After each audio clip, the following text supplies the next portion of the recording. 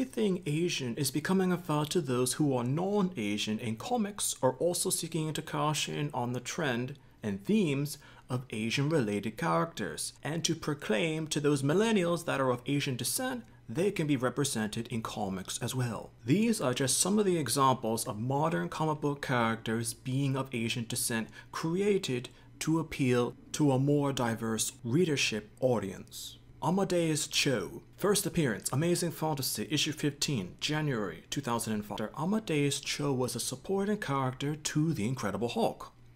Appealing to millennials with his title, quote-unquote, The Totally Awesome Hulk, the character has had mixed to favorable responses from readers. There were some aspects of controversy, as when the character was first introduced, some have said that his name could have been a bit more Korean, but Amadeus hints to the Asian obsession of music lessons for children, in the old belief that listening to or practicing music can get better academic performance and better education. Kenan Kong.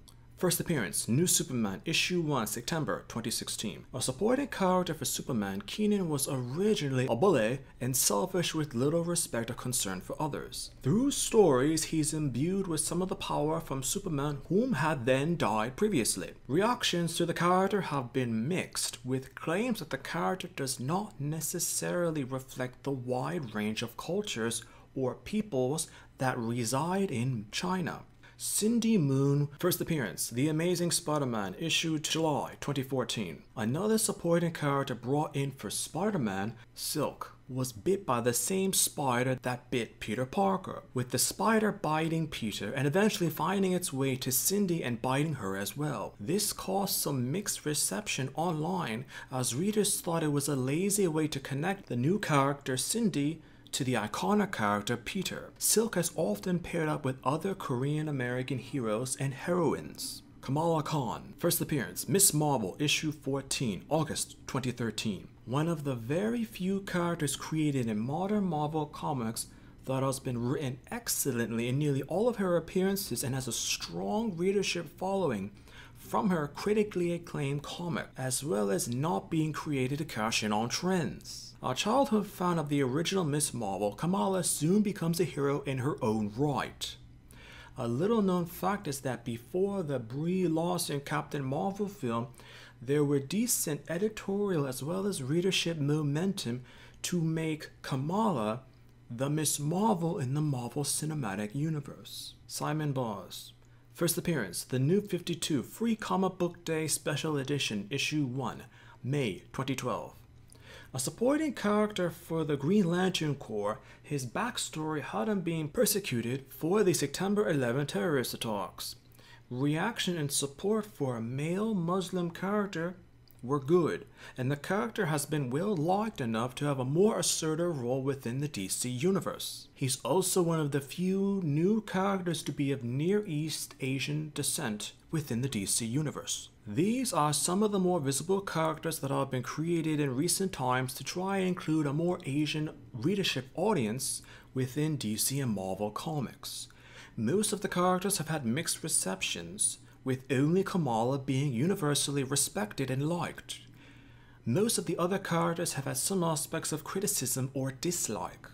Industry commentators as well as online discussion have been about the fact that these characters rarely reflect the complex and geographical landmass that is the Asian subcontinent. Some countries have never even been represented in terms of a character in DC or Marvel comics. It's also been noticed and commented on that in terms of hero or heroine origin, Korea is a place where the action tended to be, particularly for the late 20-teens, due to the overwhelming trend and interest in Korean culture being popular in America. One particularly interesting view is that these characters only relate to Asian Americans.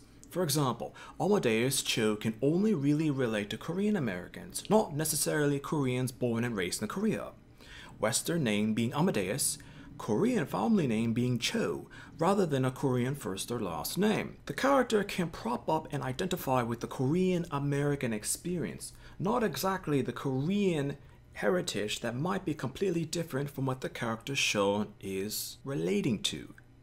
Though DC and Marvel still seek to diversify their heroes and heroines in terms of ethnic origin and character backstory, receptions to it can be mixed because of how effective the portrayal is or how relatable the character is to the hero or heroine they might be trying to represent. Industry analysts have also predicted that in the coming decades, with China's growing influence politically, socially, there will be another future trend of Chinese superheroes, replacing the Korean trend that was seen from the early to mid 2010s.